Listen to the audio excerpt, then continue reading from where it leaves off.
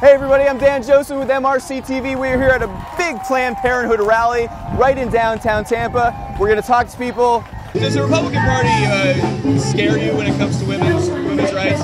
Yes. I don't understand why, if you're a woman, you would vote for Mitt Romney, but I think that religion has a lot to do with it. Do you think that the GOP in general has a different view of what women's roles in society should be? I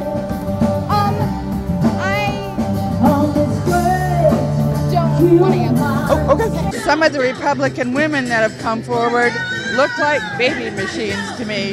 They have so many kids. I think it's habit. Habit. Yeah, they've led a sheltered life and they've formed certain habits, and that's... So they just don't know any better? In a sense, yes. I think maybe they just, don't know any better, and that's I used to be a Republican myself. I think a lot of women just aren't aware or choose not to be aware. Well, some women don't understand what it's like to be a woman in poverty. There are millions of women in this country who will be voting Republican this year. Why do you think that is? Because their husbands told them to. If God wanted women to have orgasms, yes, they would have given them penises. Right? Wrong. Well, let's go. Let's go. I feel like if the Republicans are in power and just set back women...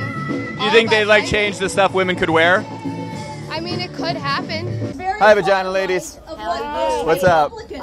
Why do you think they still vote Republican if all these women's issues all these people are in favor of Democrats? Well, maybe their husbands have too much influence on them. You think that may be it? Could be. You think that may be it? Yeah.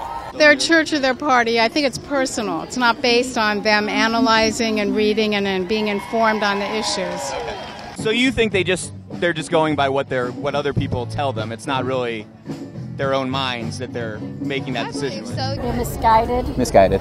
They belong to the religious right, and the religious right says you must be submissive to your husband, so therefore...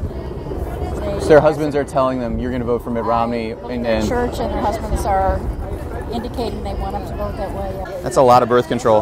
Obviously, the GOP thinks women are inferior based on what their attacks on women through their attacks on reproductive health issues, reproductive freedom. The best that I can speculate is that women are probably uninformed that stand up for Mitt Romney, that they perhaps maybe don't realize what he actually stands for. So they just don't know any better? Yeah, I just don't think they realize that. Okay. Yeah. But you think it's because their husbands are telling them what to do? Well, I'm being facetious. But some of them probably are. Their husbands and their preachers.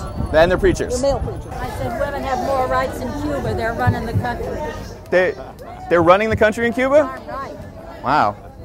That's interesting. Raul spent his adult life with two very strong women. But what about Fidel? No, I don't know about Fidel. Raul is in charge now. He's in charge. Okay. And he's a pussy whip. He's got two strong women leading him. Okay.